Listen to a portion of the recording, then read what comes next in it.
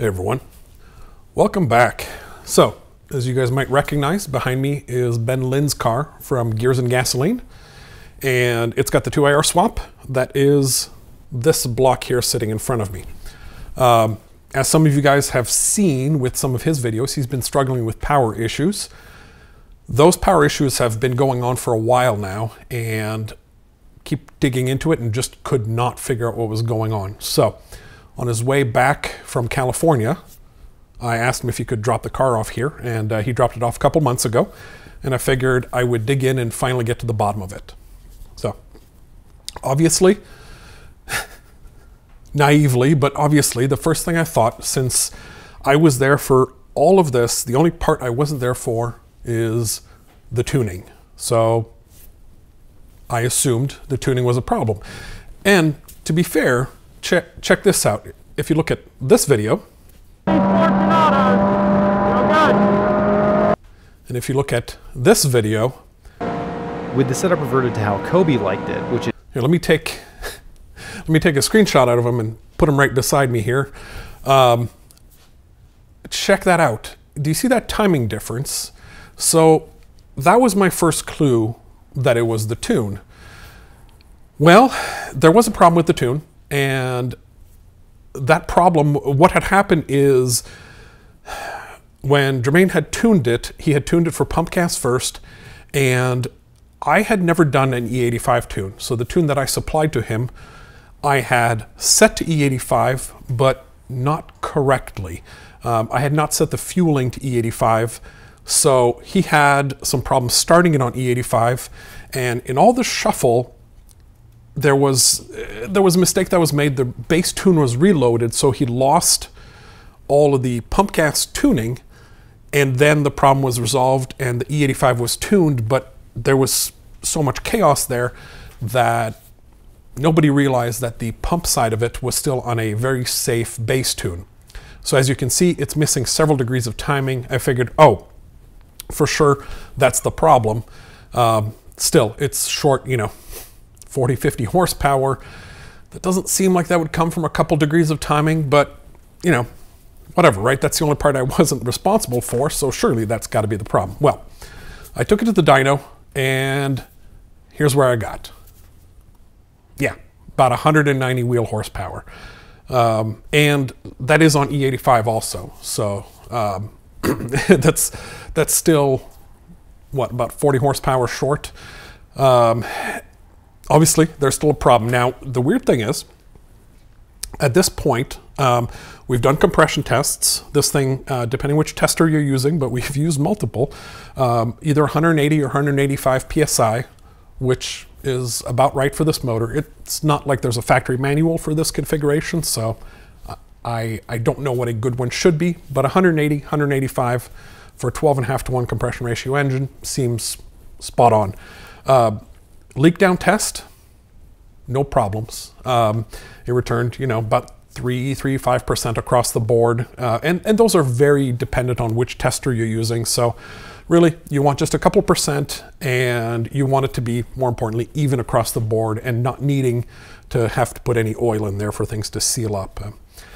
So that wasn't the problem. Now, what led me to finally pulling this completely out of the engine is after the dyno session, I went ahead and I did the compression test again, and I went ahead and threw a borescope down there. And let me show you what I found.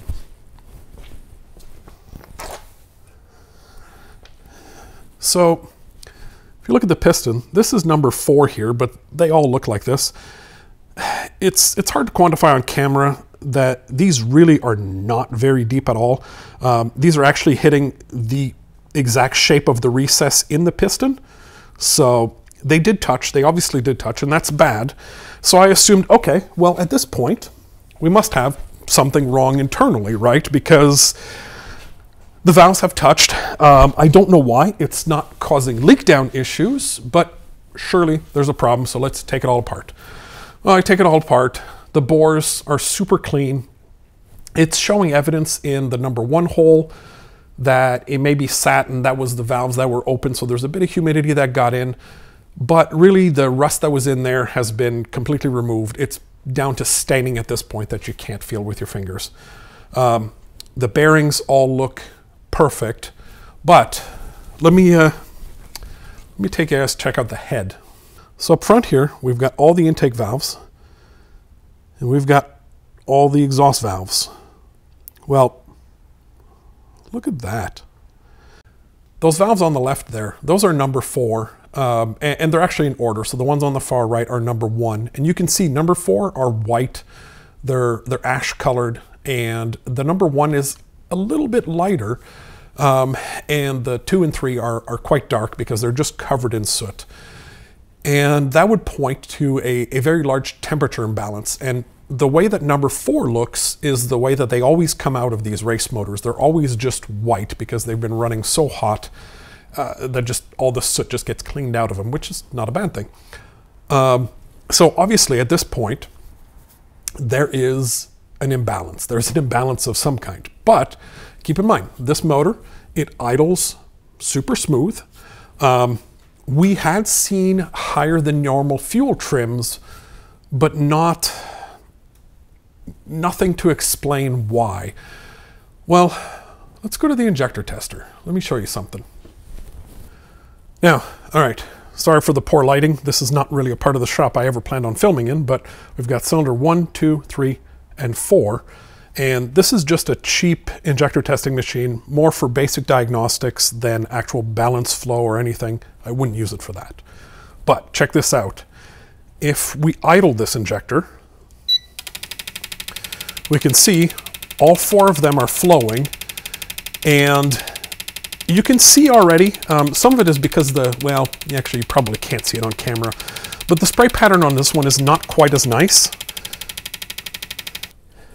So as you can see, and sometimes it does a bit better, sometimes it does a bit worse, but the thing to keep in mind here is number 4 is contributing, and it doesn't have to contribute very equally to give a smooth idle. It just doesn't, especially on something like E85. The flammability limits on E85 are pretty wide, and we are idling it a little bit rich to begin with. So I think this makes sense why we were still seeing an even idle. And you can kind of see something on here, but let me go to a quicker test here.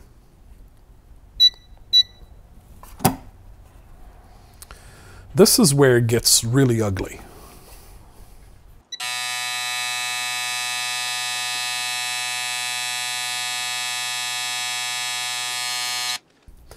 And you can also see number 1 here is contributing less. And remember, this cylinder was also showing signs of running hotter.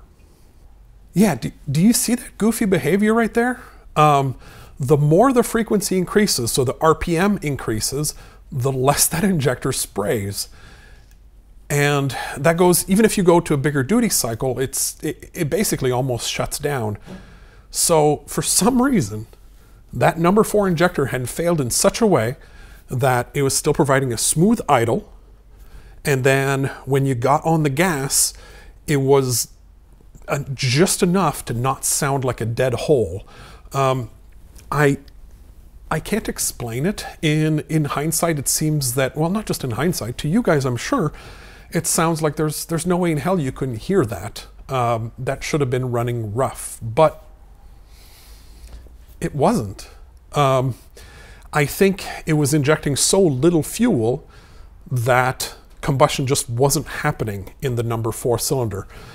There was enough combustion happening to keep this all clean. If we look at the spark plug, you can see right here, the spark plug it doesn't look like it got wet. It was running, literally, it was running just enough to mess with us, though at full throttle.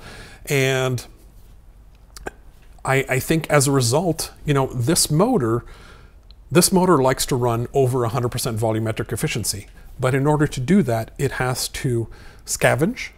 And in order to scavenge, you have to have exhaust velocity up. So even though exhaust gases were still coming out, you had significantly less because the chemical reactions hadn't happened. And also it wasn't hot.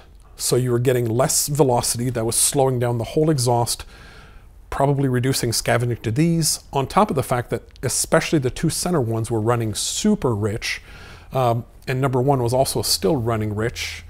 I think that explains everything. In fact, if you take the amount of power we're making and you assume that that was just coming from 3 cylinders and you add the 4th in, that even gives us a little bit more power than where I would expect to be. So I think I just disassembled the whole motor for something that would have taken 10 minutes to swap, and I already have on the shelf. Frustrating. Though at the end of the day, all that this is going to cost to put back together is a fresh head gasket and some RTV. So everything else is just labor. But let me go ahead and put this back together, throw it in the car, and let's see what it does.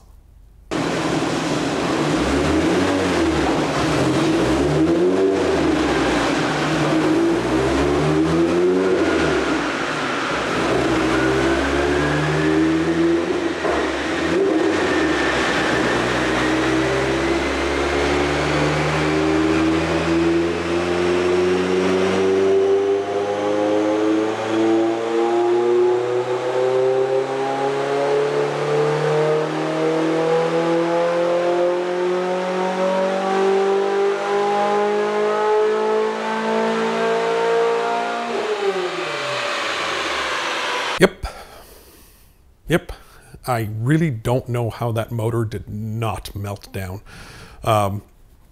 It didn't gain 25% more power, so that means that 4th cylinder was somewhat contributing.